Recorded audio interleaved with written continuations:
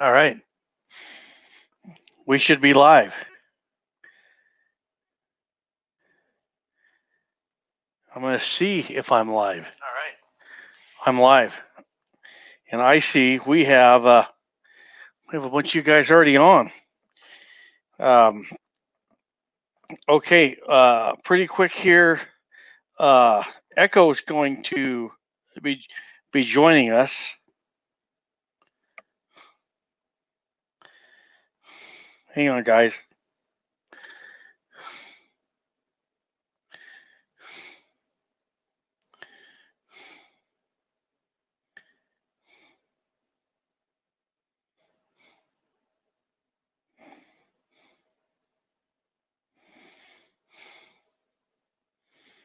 Bear with me, guys.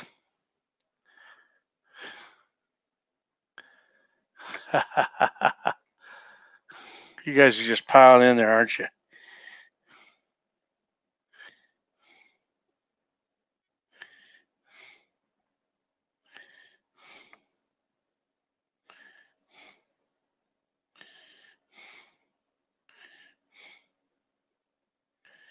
Give me just a second there, guys. I'm not trying to ignore you. I'm trying to see if I can get Echo on here. I don't see him on here. We got to have Echo. Is Echo going to be here? Hang on.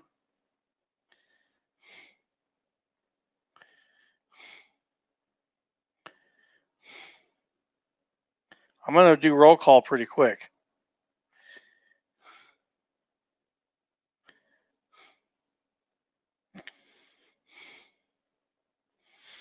All right. So I just I emailed Echo the link a few minutes ago. So he's not responding on the phone. Hopefully he is coming on. So we have a pretty good live stream. It's going to be a great live stream. I was going to have Walter on, but he chose to be with his girlfriend, which I don't blame him. I mean, if I had to be on a show with a bunch of guys or out on a date with my girlfriend, be the girlfriend, right? So Walter, he might drop in though and say hi. We told him, hey, if you're get the chance, drop in, say hi. We'd love to see you. Just tell you hello. So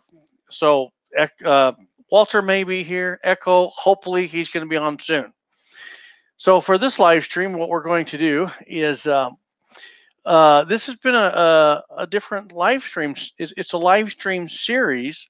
What we're doing is we're taking these 223 Remington cases and we're going to run them all the way through processing the cartridge case until we get the Bob's bullets loaded up. And I'm going to use my TAC recipe. I'm going to use this 55 grain bullet. And what our goal is it's spring.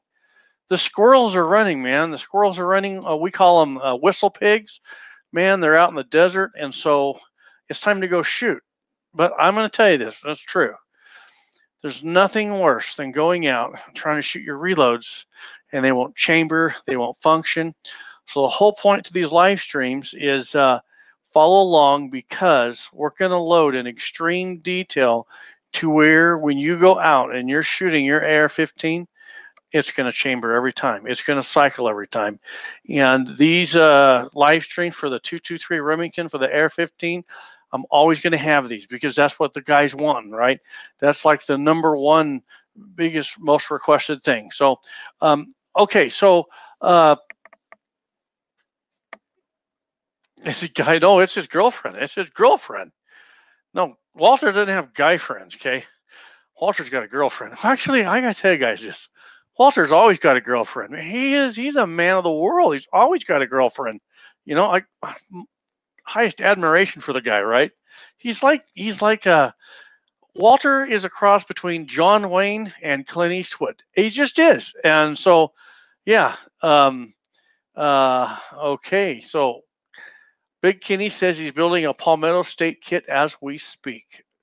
I want everybody to type Bob's bullets. I'm going to call you off, and then I'm going to show you a couple things that I've got going on, and then we're going to get into some prepping some cases, okay? All right. Bob's bullets, and I'm going to call your name off. I miss you guys. The reason I haven't been live streaming is I ran out of StreamYard time. Only at 20 hours a month, but we're back at it. We're going to do some more live streams. The beautiful Miss Highboy is on. We have Sleeplessness 69. Okay, I got to slow the comments down here. Hang on. Hang on. Sleepless ND69 is in the house. Long Live 3 is in the house. The beautiful Miss Highboy. We got Andy 79 Z28. Yes, Bob does make projectiles. That's what he does. 6-shooter Texan is in the house. Who else we have? We have 16 on. Weather's getting nice, so a lot of people would probably rather be out, doing things. But if you're here, we're grateful. Very grateful. All right. I'm going to show you a few things I've got going on. The first thing is I'm going to take this camcorder and I'm going to take you around to the other side of the bench. And I'm going to show you my score. I couldn't believe this. But now, listen very carefully to me. I'm going to show you something. If you get a chance to score on one of these, okay, let's see. Hobble Hob. Gates reloading. If you get a chance to find one of these, I would highly suggest you snatch it up. I'm about to show you something from the past they don't make anymore that is actually better than most that are made today. So I'm going to take this camcorder around. I'm going to show you what I'm talking about. I'm going to try and do this without, unplugging my cord. So bear with me. See, you learn a lot when you come to my channel. All right. I'm going to try and sneak around here. Got these boxes I got to walk around. So let's say you were at a gun show or you were at a garage sale or you were just on eBay and you saw one of these. You'd be like, oh, that's an old scale. That's an old scale. It's no good. No. You'd pass it. I don't know if I'd be so quick to pass up on this scale. Now watch. Watch. Each increment here is 10 grains all the way to 500 grains. And normally over here you have your tenths, but you also have your grains. Your grains and your tenths. But now let me show you this, okay? I'm just going to show you this.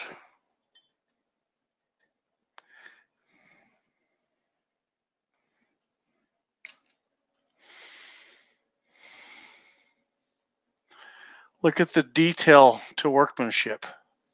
When you move this, you can move it very controlled and it stays.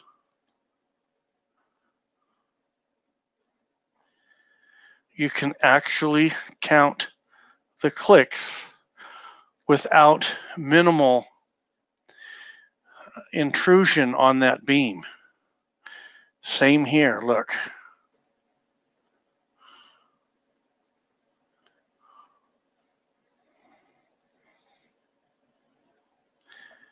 So let me tell you what this is. These are the old Pacific scales. Hornady purchased Pacific back in the day. They came in, they purchased Pacific. Well, to make this scale with that much detail, that's a lot of money. They simplified it. And the scales that you see today, they are made for price point. Okay, price point. These businesses, they have payroll to cut, they have lights to keep on, so they have to cut corners. So what they did is they did away with that very fine, hardcore workmanship. They don't make this scale anymore. The interesting thing about this scale is you see these two adjustable nuts these scales have on the end. You can calibrate if it falls off calibration, and if you can't get it calibrated, you can send it back, I'm pretty sure, to Hornady, and they can calibrate it and send it back to you. Now, I'm not 100% on that. I'm pretty sure. Okay. So I scored on this one today. Some guy came onto the forum, wanted to sell that. I got a hold of him. I wanted it. These two are matching in red. This one's a little darker. I've already got this one sold. Look how nice this is. It's just perfect. Actually, I don't know if it's sold. I'm not 100%. I got a guy, he's thinking about it. This one, it's actually in better condition than this one. This one just has a few scratches on it. This one is mint. It's just that it's a darker red than these two, and these two are more matching. So these two I'm keeping. This one is for sale. So here's the moral of the story. Go to eBay. Check it out. If you can score on one of these that's in pretty good condition, they don't have to look good, but they got to have everything about them. And make sure, here you go. If you can get a picture, what you want is you want the base pretty much even with the table, and you want it to be able to zero out. That's what you want. Okay. But these things, they're hardcore. They're good scales, and they're very, very sensitive, very accurate scales, as you can see. I just moved this around and I zeroed everything, and that pointer is still right where it was. And it's a heavy scale. Another thing I like about this is your foot screw is on the outside. So to adjust it, it's not here where you got to reach around everything. You just come over here with a screwdriver and adjust it, and everything's out of the way. This is a fantastic scale. I almost thought about keeping this third one, but I don't need three. Anyway, that's my score. I thought I'd share it with you. A Hornady magnetic scale. If you get a chance to get one, I would highly recommend you getting it. Okay. Now, what else do I got going? Well, let's just kind of come over here. We're waiting for Echo to come on, so we'll kind of come over here like this. What else? What else do I got going on? Check it out. What do you guys think? I'm working. These are some 30-30 Winchester cases that were given to me. These were all fired out of the same rifle. Those looking good.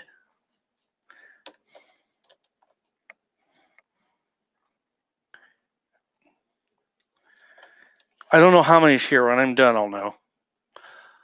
And one little 45 auto case. So that's what I got going on. One thing, you know, wherever you work, you know, if you get to know, you know, people you work with, let them know you shoot. There might be somebody that's been shooting a 30-06 for years and they got all their cases, or maybe they got 30-30 like this and they got all their cases, and they'll be glad to give them to you. They just want to get rid of them, right? So tap resources for cases. That's huge, right? So I'm in the process. I've universal decapped these. I've cleaned them in the tumbler. Now I'm drying them, and then I'm going to begin sizing these, and I'll have them all ready to rock and roll. That's what I got rolling. Okay. All right. Here we go. Back to the bench. We're going to get to some case prep work. Andy 79Z28. He says, nice score on the brass. I kind of thought so. Anytime you can get brass free and something you shoot, that's a nice score. We got Jeff Calvert in the house, Sergeant Sandman, 5280 reloader, Hobble Hob.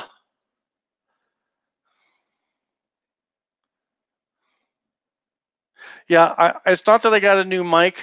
I just put my mic on, so I hope you guys can hear me better. Hey, by the way, my wife and I just bought these Yeti coolers, tumblers. Do any of you guys have these? These are really incredible. They're great. Guy I work with bought one. had ice in it at the end of the day, the same ice, So we bought them, really nice. So I'm just kind of curious. Who of you guys out there has a Yeti? No, I'm not sponsored by Yeti. We bought them ourselves. And we got Critter in the house. We got Curtis Long, Vanessa Kitty. Sergeant Sandman says it sounds a lot better. Right on.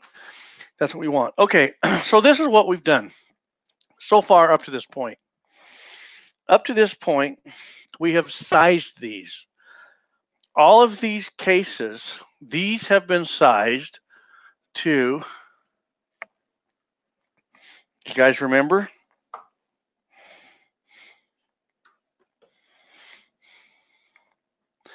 Just under a semi minimum chamber. I want you to think about this. A lot of guys, they reload their ammo, they go out to the range, and they won't chamber. They won't fit. Well, this is telling me for sure the dimensions of this cartridge case, it's going to fit. And then in this series, 3 videos previous to this, every one of these were right there, pretty doggone close, within a thousandths, okay? So we universal decapped, and then we sized our cases back. After that, we trimmed our cases. We trimmed our cases using the world's finest trimmer, and this one, this is for their 30-30 Winchester. I have this set up for that other brass, and so we trimmed them with the world's finest trimmer. So these are all trimmed. The world's finest trimmer, it trims off the datum line of the shoulder. So the better job you do with sizing your cases, the better your trim length will come in from case to case, which is ideal for when you're crimping. So now we're ready to get into prepping the rest of our cases. But I see we got Echo on, and everyone, welcome Echo. How are you, buddy? Pretty good. How you doing, hi boy? We're doing really good. It is good to see you, my friend.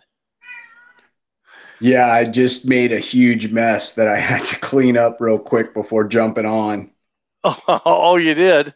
I had a diet soda slip out of my hand in our living room and hit the floor and made a huge mess. Well, at least it was diet. Yes. I used to, back in the day, work for Pepsi Cola. This was back in '84. I worked for them in high school a little bit and started out on the line filling, soda pop, whatever. Back then we still had the bottles, the old glass bottles. But then I worked into the route, and there was nothing worse than breaking any soda pop with sugar in it, especially grape or orange in the springtime when the bees were out. So, and you got a nice cat there. Very nice. Oh, she's a lover. She's a little That's sweetie. Her name is Kit Kat. that's awesome. Okay. So what have you been doing? I hear you talking about bumping shoulders back. Well, I'm just updating them on what we've done with these cases so far in the way of prepping and what we did in the last 2 live streams. This is different. This is a live stream series on loading for the 223. Instead of just a regular series, it's live, but I'm breaking it up. So the first thing we did was we resized and bumped them back just under a Sammy Min. On the last video, we trimmed them. So now I'm ready to step through. What I'm going to do, I'm going to do the military crimp remover. Then I'm going to do the primer pocket uniformer, and then we'll do the flash hole deburring if the case needs it. So that's where we're at. Okay. Yeah. And so you can just feel free to jump in and add what you want as we go. Keep us on the going north. Okay. That sound good? Yeah, sounds good. Okay, so this is one thing that I do. And I have these 3 drills. Okay. Before you say, man, hi boy, that's a lot of money into them drills, it's really not. We had a DeWalt sale here, and the DeWalt guys had cash in their pocket. Well, it was their cash. Each coupon was worth $20, and they just had them stuffed in their pockets. So they had 3 or 4 of these salesmen, and I'd talk to this salesman and get 40, and this salesman and get 40. It was amazing when my wife would go around talking to the salesman, she'd get double. It was crazy. So well, yeah, you get what I'm saying there, Echo. It's like, really, really? Oh, well, but I mean, that is a benefit when your wife's getting the cash. So we didn't pay a lot for these. We got a huge discount, right? So, Hi, boy, you probably left with them giving you $20. yeah, yeah, exactly. So anyway, I have my tools all set up on my drills, okay, and you can get a drill cheap at a pawn shop. Don't pay a lot for them, but get you 3 drills set up like this. I'm just going to show you this. Now, this is really what I do. I'll come out after work and I'll get some music going or listen to my Bible, and I do something like this.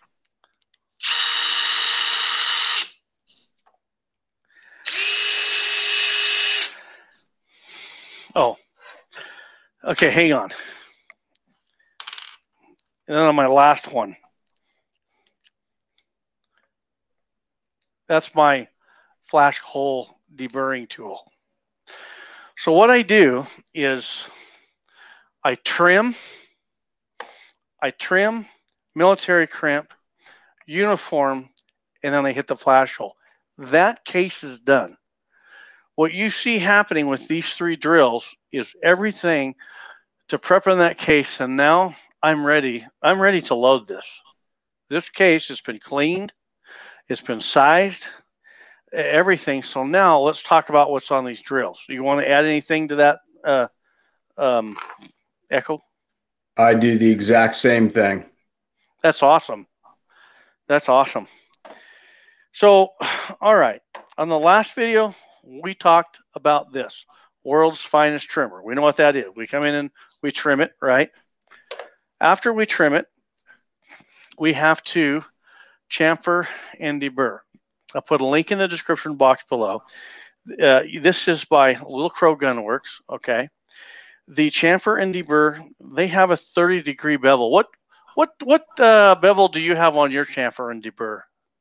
I've got to believe it's 15 degrees, the Reading one I use, and I think I've got one that's 20 for like VLD. For VLDs, yeah. Yeah. I saw. Is that an RCBS? Yeah, I believe it is. Uh-huh. Mm-hmm. So basically, on this precision prep tool, it's counterclockwise. I go approximately 5 turns or until it's smooth. That's the chamfer and deburr. How's that look, David? That looks good. Looks good. Yeah. Oh, yeah. Minimal effort. So now what we want to do, we want to remove any military crimps on the primer pocket. This one doesn't have a military crimp, but this is what I do.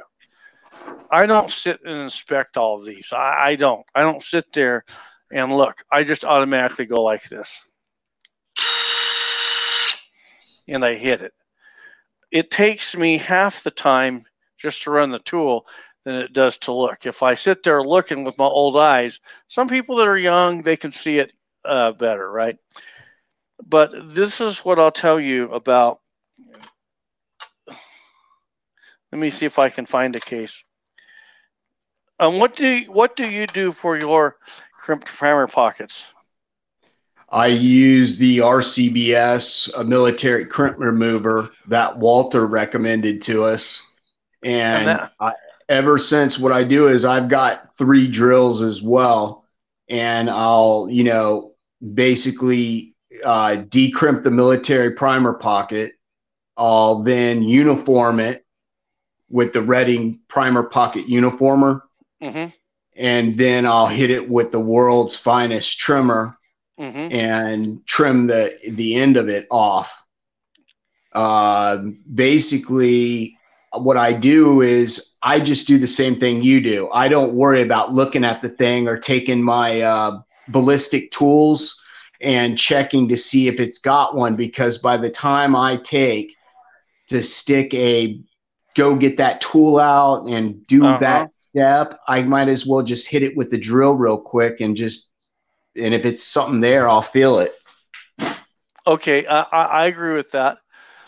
You're getting that tool. Well, let me go get mine. I have it too. Let's get it out so the viewers know what we're talking about.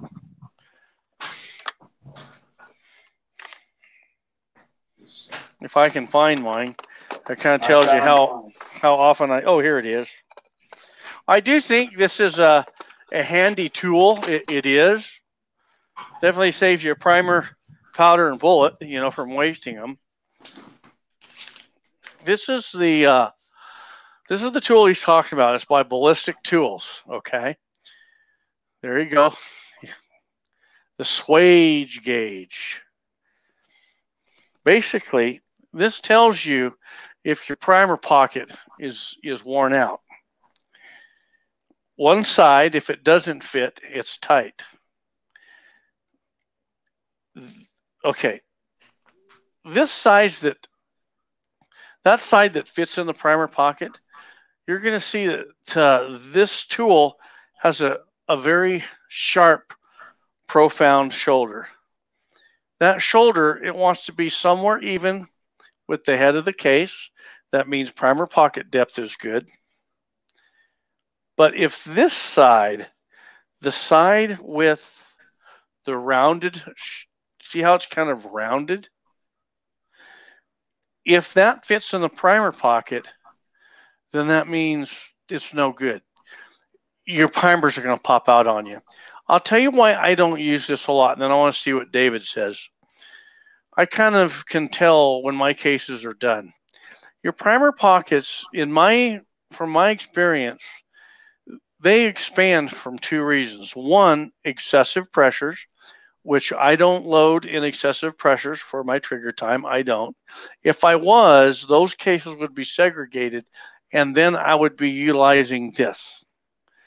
But the other thing, it seems like about the time my rims get chewed up and I'm ready to toss them, it's like at that point, I really don't see that I have a primer pocket issue because I don't load hot.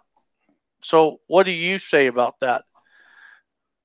I've noticed I like to sometimes push my 223s, even my target ammo. I'll load it a little bit, because I like Varget, and compressed loads with Varget and 223 seem to give you pretty decent accuracy. And when I notice when I start to load a batch of brass again for the second or third time, sometimes the fourth time, and that's once fired as well. You buy the ammunition, you shoot it, then you reload it. I notice about the time my primer pocket, when I go to seat a primer and it's starting to feel just like mush, no resistance, that the actual cases, the rims are usually bent. Like if you stand that case on a piece of glass, small piece of glass, and look at it, you'll notice it's leaning like the Leaning Tower of Pisa, because you've already worn the brass head out, and now the pocket's going out about the same time. And that's exactly what I get off my brass about the time. That's why I really keep these in batches. Say 4 or 5 loadings into them. I just send them into recycle. They're too cheap when you buy once fired range cases to mess around with that. After 4 or 5 loadings, when they're looking bad, I don't want to sit there and load 500 rounds. That's a lot of bullets, powder, and primer to waste when you could have just, for as cheap as they are, bought a bunch of once fired range cases. That's my opinion. Yeah, not to mention, if you blow a primer or you have a case head separation, you can damage your chamber and your bolt face. So, you know, for what that brass cost you, it's not worth the safety issue. It's just let it make me some money when I take it down to the recyclable place and, you know, trade it all in. Yep, I agree. I agree. So, all right. So, on the on your 5.56 and I guess there's some 2.23 now that's coming out with crimped primer pockets. That's what I'm told. You get that crimp ring. Well, you have one of two things you can do. You can swage it, but what swaging does is it just pushes that ring back. If it's done right, it works really good. But here's the problem I've found. Because I work with a lot of range cases, you can set your swage tool up to swage perfectly, but then all of a sudden, some cases won't really get a perfect swage because it's a different manufacturer. So now you get on your Dillon and you're going, and it seems like every sixth or seventh or every third case, the primer crunches and gets smashed into there because there was still a little bit of military crimp on there. So my preference is, and Walter totally got me onto this. This is a military crimp remover, and it takes that crimp and removes it, and it leaves your primer hole in a semi-spec condition. In other words, it doesn't over dig it out. So it just goes like this. You can see it cut it. You can see everything, all the brass shavings flying, and now there's no crimp on that, and all of them are done by hand. So now when I load this, it's going to be silk like a brand new case. So you want to add anything to that?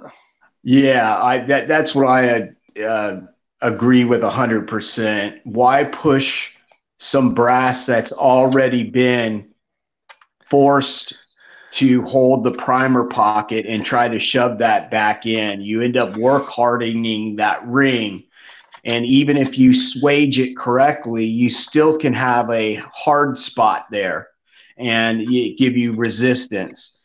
There's a fella that reloads for all the ranges here locally, and he uses the RCBS tool as well. And he's running 6 Dillon 1050s and with auto trim and all the fancy bells and whistles.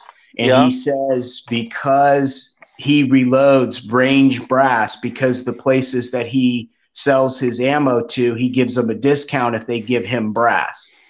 So he takes all the brass, and a lot of it is military. He says the problem he runs into is the swager is great if you're using one head stamp in one lot. He says when you're using 10 or 20 different head stamps from different years, and they've got all these manufacturers have their own specifications within what they consider plus or minus. So he ends up getting swager stuck in the cartridge case. He's like, it's not worth it. He's just like, it's a pain. He's just like, it's much easier if you're doing multiple head stamps just to cut it out and be done with it and never have to worry about it again. Exactly. Yeah, I totally agree with that. So here I have 4 of them, crimped primer pockets.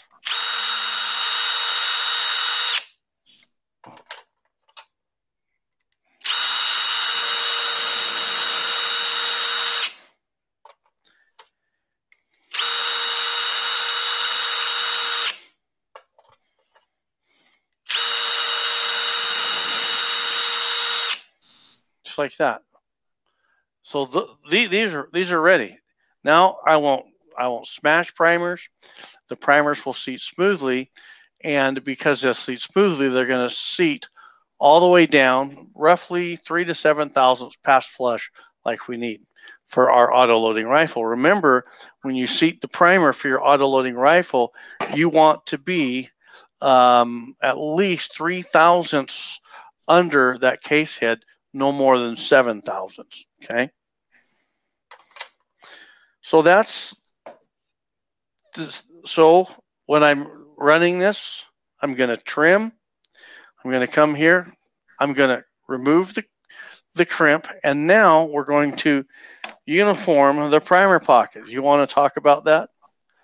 Uniforming primer pockets? Yeah, basically uniforming the primer pocket. The tool is set at SAMI spec. So basically what you're doing is when you put that in the primer pocket on your case is you're knocking down any high spots and you're flattening the floor of the primer pocket where the flash hole is. And this is very important because when you do this, you'll notice it usually cuts a ring around the outside of the bottom of the primer pocket. And that's taking down just a couple of spots of where it's high, usually from firing a military case that's pushing the max pressure. It will kind of push that bottom of the primer pocket up a little bit, just a tiny bit, maybe 1,000th or so. But the important thing about uniforming it is when you load a primer into your primer pocket, you want to push it against the bottom of the primer pocket. You don't want to crush it, but you want to push it in there enough for the anvil to make contact with the bottom of the primer pocket uniformly. And it basically preloads that anvil under like a spring type tension because it is being shoved against the bottom of the cup and the actual propellant. And basically that helps prevent light strikes or primers not going off to begin with. Okay, I'm gonna let me grab my pointer and I'm gonna illustrate something for the viewers. If I can find my pointer, it's got to be here somewhere. I'm always losing my pointer. I don't know why. You playing with the cat with it? I don't have a cat, but maybe if I had a cat, then I'd have a good reason. All right. Take a spent primer. This is alive, but okay. I want the viewers to notice something. We have a cup and we have an anvil, and your anvil has 3 feet. 1, 2, 3. Those 3 feet, they set several thousandths higher than the edge of that cup. If you look at that, you see those 3 feet? All right. If you were to take these 3 feet out, inside of there, you would see some priming compound. Hang on. Keep them busy. I'm going to see if I can dissect this without blowing it up. Keep them busy. Okay. It's not hard to do.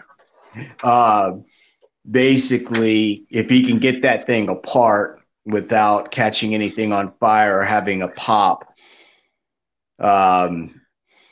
the important thing about the way the anvil relates to the cup is actually how the actual priming compound makes its ignition.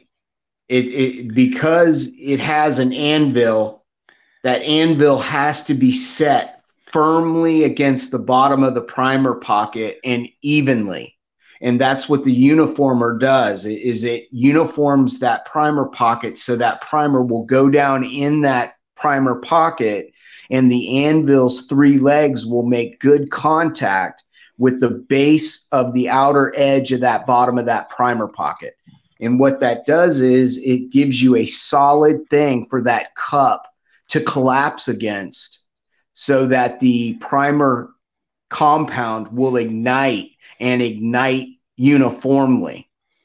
If you get sparse ignition on a primer, it can cause a hang fire. It can also cause the round not to go off at all, or it can cause an inconsistent burn of your powder, which is going to give you inconsistent velocity and inconsistent accuracy. How are you doing there, hi boy? Okay, I think I've got it. Okay.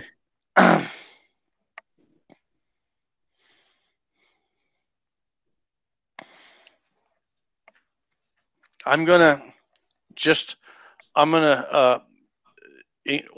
widen my screen for now. Okay. This is your primer cup. That's the compound. That's the stuff that goes bang. 10 primers in your hand would, if they all went off, mess your hand up really bad. Your powder, it's a smokeless propellant. This, make no doubt about it, that is an explosive. Okay? So we have a cup and we have that explosive. What they do, you see that? Get a good look at that. Look at that. You see the 3 feet and you see the point. That point, when the primer cup, when the firing pin hits the primer cup, it smashes it against that point. Guess what's between that point and the primer cup? Your compound. Remember when you were a kid and you smashed the compound and it went bang? Well, the difference is this is an anvil. See the 3 feet? Those 3 feet have to be under what we call a tension load to operate. So what they do is there's our live primer, and that anvil, it's seated in there. But what happens is when you seat the primer, those 3 feet, they get, you see how you can see them extended out from, let's let that focus there. Hang on. I'm going to do better than that for you. Hang on.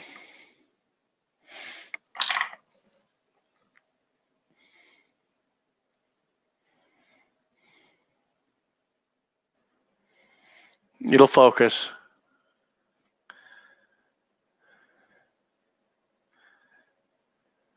Okay, hang on. I'm going to get a little better lighting.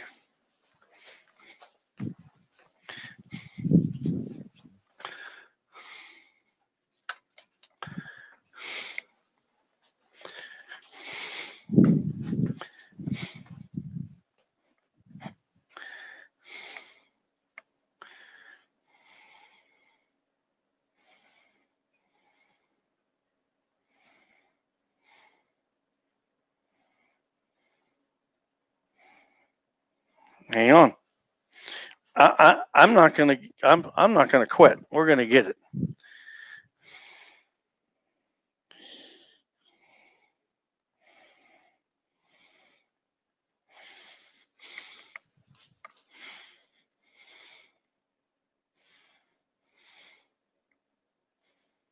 There. You see those 3 anvil feet? They're sticking up past the edge of that cup. Well, when you seat it, those feet, they kind of go inside of that cup. All right. That's why if you don't seat the primer far enough, you get what they call light primer strikes. Okay. So now let's bring David back. How'd I do? Did I do okay? Oh, yeah. Yeah, those 3 feet, basically, it's a safety measure for the primers where they set that anvil like that It's to keep that point of the anvil for being in contact with that. So if you dropped it, inertia wouldn't cause a detonation. Exactly. Basically, when you seat the primer and you're pushing it down, you can, on some primer seaters, you'll actually feel that anvil curl up inside the cup. You can feel it go down. You can feel it being shoved inside, and basically it's like preloading a spring.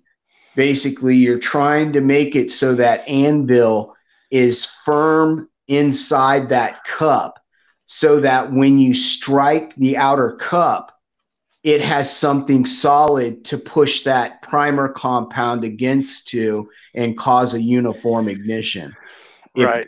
If you just seat it and you think it's flush, you may fire it, and it just, instead of going off, it just seats that anvil into the cup and you get a misfire. Okay, we're going to try something. Do you see where I've got that compound? That's the compound that was in the primer. Oh, I just dropped it. Hang on.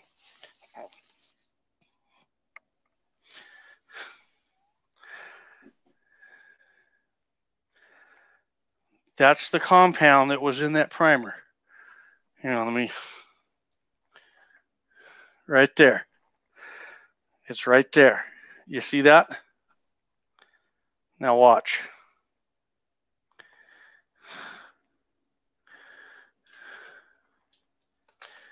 Let's see if I can get it to go off.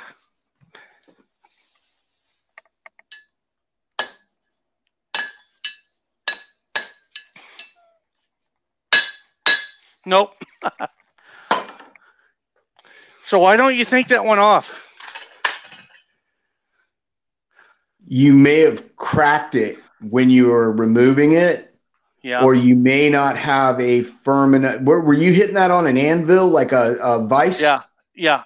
Yeah, I would say that you cracked the priming compound. It went to powder, huh? Yeah. It's got to stay as a whole for the compression to cause the explosion. Yeah. That's interesting. That's very interesting. Okay, so now what we know is where that primer cup sits. Now, a lot of guys don't think about this. The primer cup, it only rides on that inside edge. It doesn't touch the entire bottom of that primer pocket, just that edge. Okay. So what we do is, this is your primer pocket uniformer.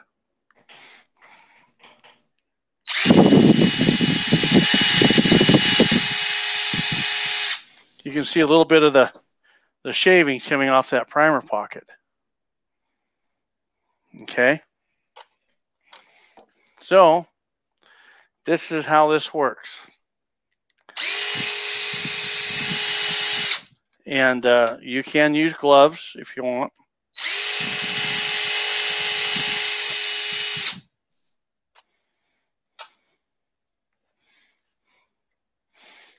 Give you guys a better view.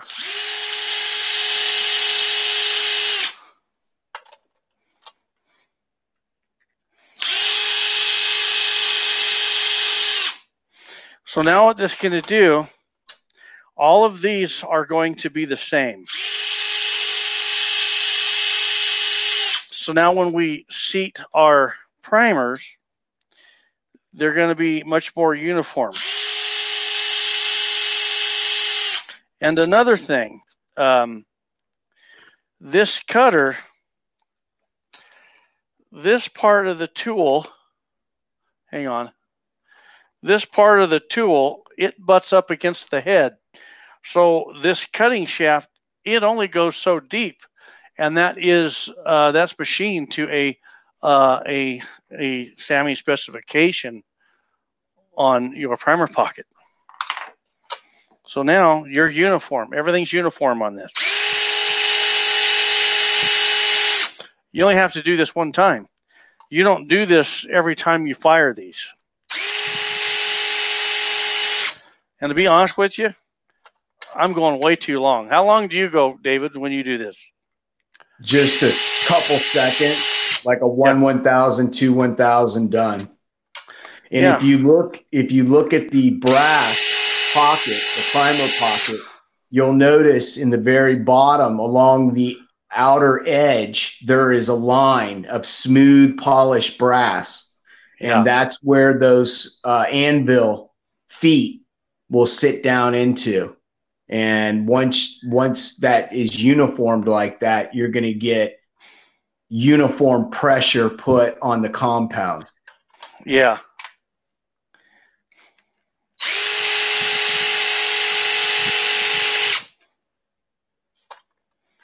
Now, just so the viewers know, on all my brass, up to this point, everything that you see me do, that's what I do.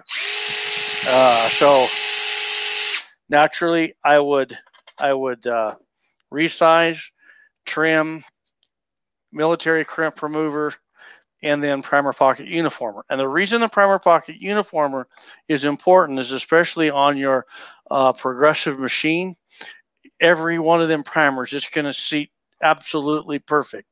Okay. Now, the next step I'm going to show you, I really don't do.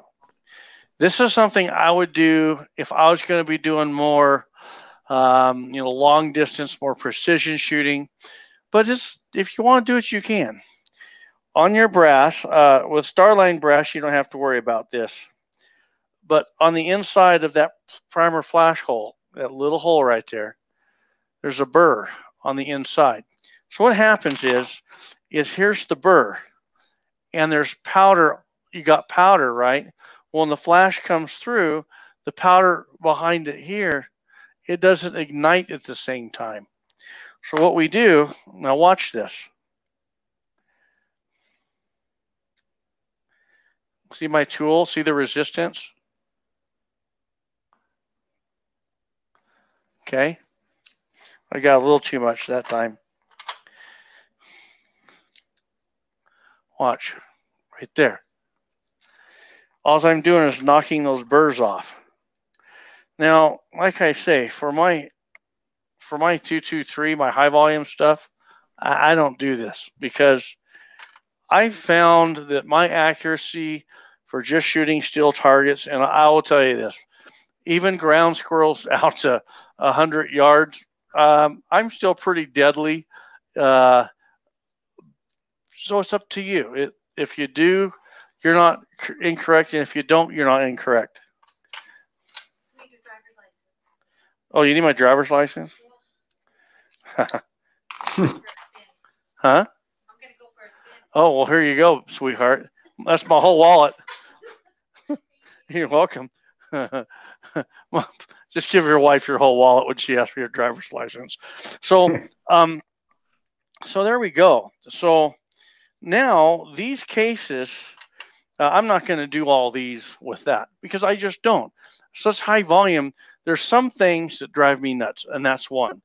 Again, the precision shooting, and I want to go out 600 yards with my AR-15. Then I would do this, but that's not going to be high volume. What do you say to that, David?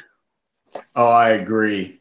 If you're using range brass or once fired brass and you're just plinking, or even if you're target shooting out to a couple 100 yards, there's no real need for that. That's basically that tool. What it does is when certain manufacturers manufacture their brass, at the last point, they'll drill the hole or they'll punch the hole for the primer pocket flash hole. And when they shove that, it's like a sharp pin through it, it will push whatever it's cut over to one side. And it looks almost like a semi smokestack.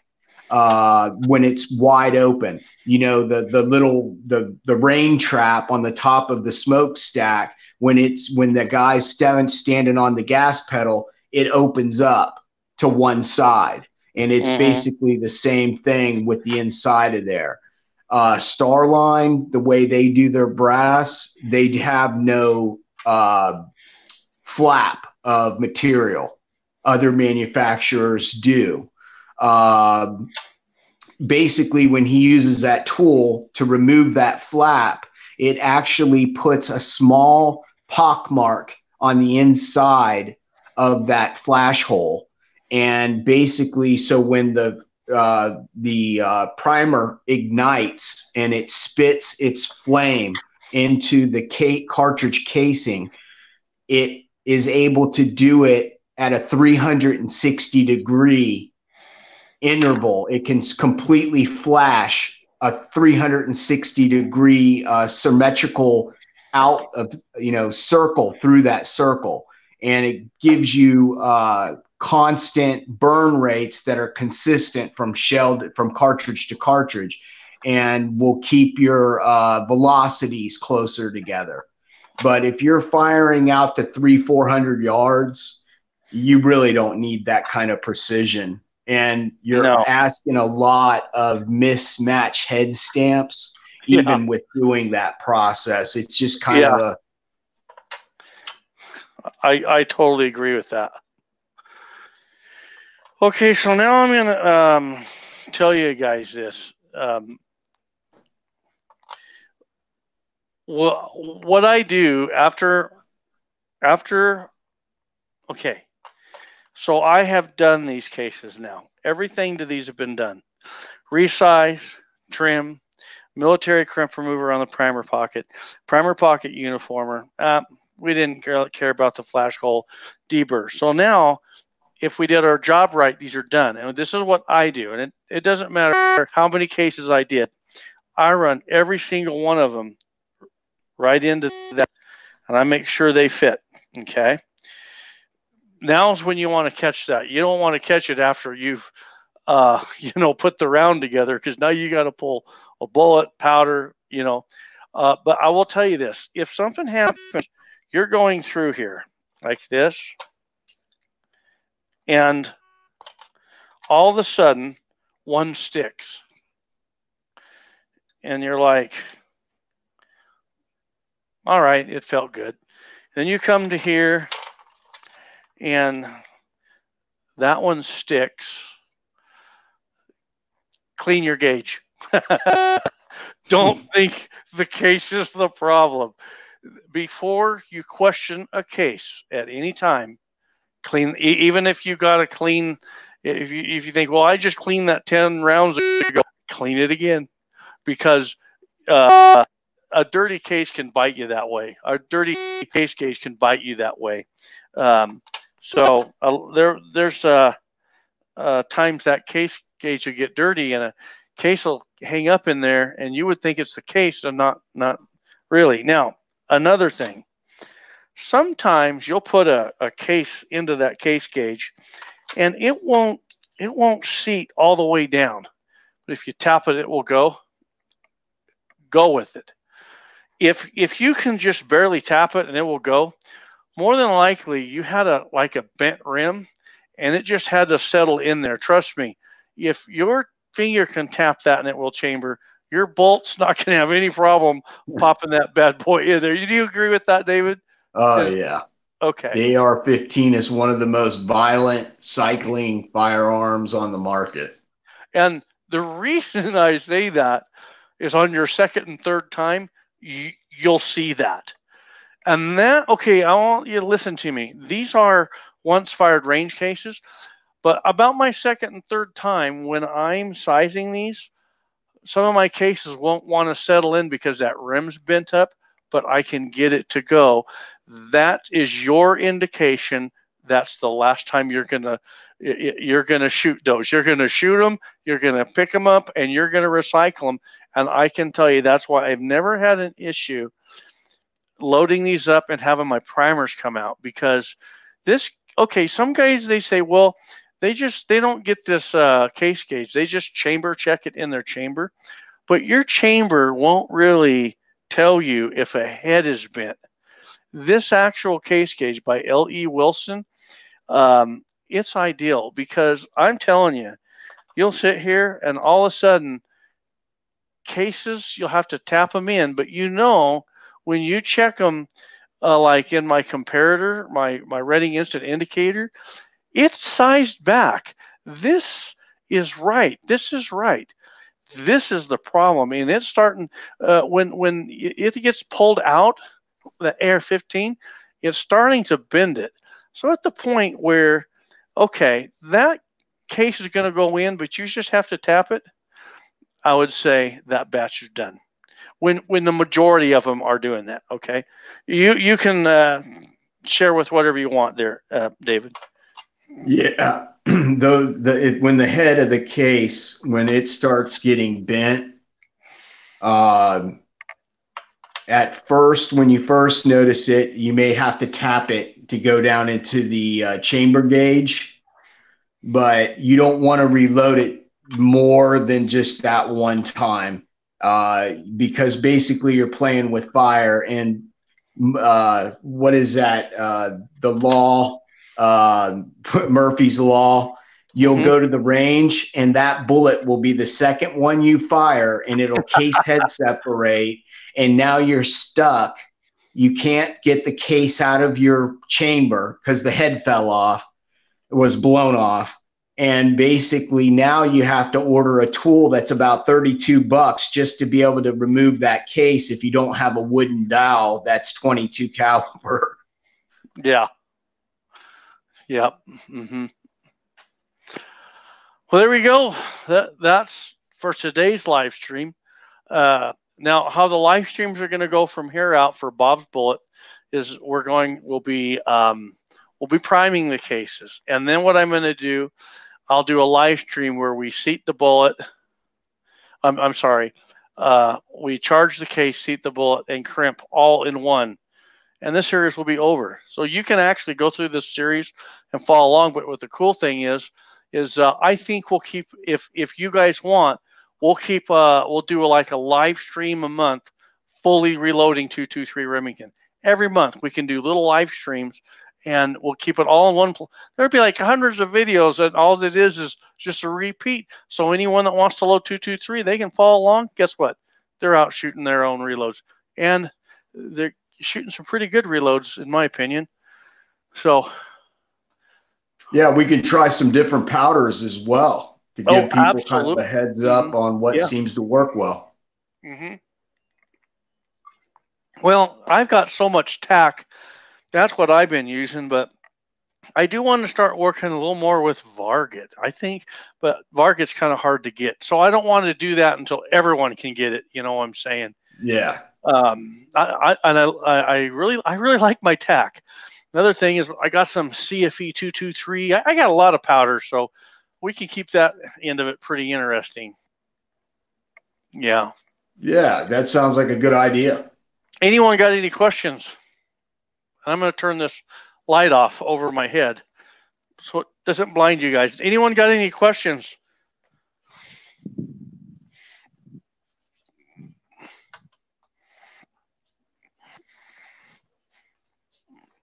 I'm going to answer a question. Had a guy ask me how loud my Thumbler's tumbler is. Well, I have, I'll show you this.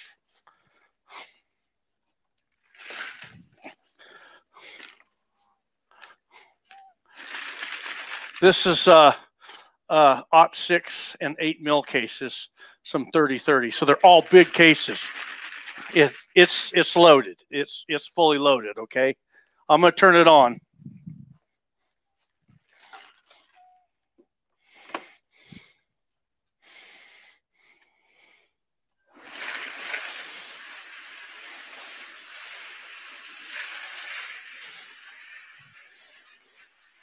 Just like that. And what I've been doing, do you think that's very loud, David? No. I mean, you wouldn't want to put it in the same room with you and your girlfriend or wife and watch TV. But if you put it in the garage or in another bedroom, maybe where your shop is, and let it run, it's not going to be like something that's going to keep the neighbors up if you have it in the garage running at night. No, Yeah, the water quiets it quite a bit moving around in there. So these cases, I put through my Thumbler's tumbler. I'm going to widen this screen for a moment, Dave, and I'll put you back on. Give me just a moment.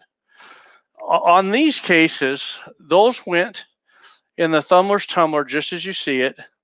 Stainless steel pins. I put a little lemon juice and McGuire's wash and wax. 3 hours. 3 hours with stainless steel pins. These were given to me. 30-30 Winchesters. They were ugly. They were filthy. Filthy, dirty. So dirty that sometimes I don't mind sizing cases because I can wipe them down as I go. Not these. These were really bad. They look great. Once again, stainless steel pins, hot water, lemon juice, not much, just a little lemon juice, and then McGuire's wash and wax. That's all I used on those. Okay. Let me get you back here, David. Okay, there you are. Yeah, that works really well. The only thing you want to make sure you do is you don't leave cases sitting in the dirty water, because unlike a dry tumbler that you could turn it on, let it run overnight, and come back the next morning, turn it off, and then come home from work and empty it. When you leave brass in the dirty solution, what happens is the carbon that broke loose from the cases will start reattaching itself. Plus, because Highboy uses citric acid, which is basically what Lemmy Shine is, and it's a water softener, but it does that by making the water more acidic. Your water that comes out of your tap is basically about 7.1 to 7.4, which is just a tad alkaline. And basically, by adding a small amount of Lemmy Shine or lemon juice, that acidicy or the acid in that product lowers that water's pH to around 6.5, 6.6. And anytime you leave brass sitting in an acidic solution for long periods of time, it will pull the zinc right out of the brass. So you have to be careful of that. So just make sure if you're going to run it for a couple hours that you're around to turn it off and get that brass out of that dirty water and get it cleaned out as quick as possible with fresh, and then into your dryer. Yeah. I always just try to stay on it anyway, but sometimes I'll let it go all night. Like, I'll turn it on. I don't care. I just go all night. But I come out next day, pull it out, and it looks great, right? So, yeah. And we got JH586 in the house. All right. Hey, Jamie, what's going on, brother?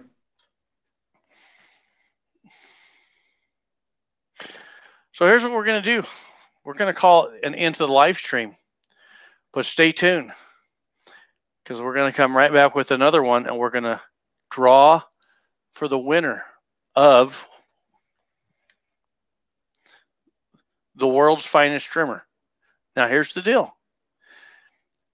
If you go over to the forum real quick and you go to the giveaway and you get on the world's finest trimmer and you guess the two numbers that I'm going to roll with my dice, well, you can get in. You got 10 minutes. And once I start that live stream, I'll close that thread, and then I'm going to roll the dice. So, and stay on it with me. Don't go nowhere there, Echo. So this is what we're going to do. I'm going to call everyone off. We're going to bring the live stream to a close, and then give me about 10 minutes, and we'll have the giveaway. So, and I'll try to keep the giveaways around, say, 10 to 15 minutes. That way it saves on our StreamYard so we can do more live streams. Okay, here we go. Okay. I want everybody to type Bob's Bullets. And I'm going to call you out. So what do you think? How'd it go there, Echo? Good live stream? Oh, it went really good. Very good explanation and follow through with the live stream. That went very well. Very easy to understand. Right on. Okay, here we go. We have, wow, the comments are going faster than I can read them. We got a ton. Wow. Okay. 5280 Reloader is out. Chuck Best is out. 47 Cavalier is out. Gates Jr. is out. Walter Bunning is out. Sergeant Sandman is out. Critter 9A is out. Harold Farmer is out. 6-Shooter Texan is out. JH586 is out. Power Hunter is out. Andy 79Z28 is out. Bob's Beans. Patriot Paul is out. Bisley Blackhawk is out. American Reloader is out. Reb Tyree is out. Mike AO813 is out. We got a lot of guys on here that are new. Long Live 3 is out. Patriot Paul, if you got to go, that's fine, buddy. Reloader 762 is out. Cesare LaFaro is out. Big Kenny is out. All right. And Patriot Paul. All right, folks. We'll be back in 10 minutes. So we're out in 3, 2, 1, and we'll see you in the giveaways. Hey, do you want me